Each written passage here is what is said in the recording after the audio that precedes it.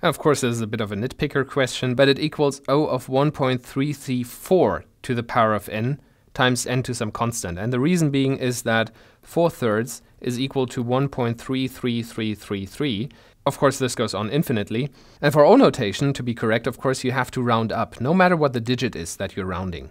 So the expected running time for this algorithm here is actually exponential in n. Now you might be asking, well, okay, so we know that 3SAT is solvable in exponential time. Now we introduced randomness, which means we're not even sure that we're finding the satisfying assignment, at least not totally sure, and we're still ending up with exponential running time. So what's the deal here?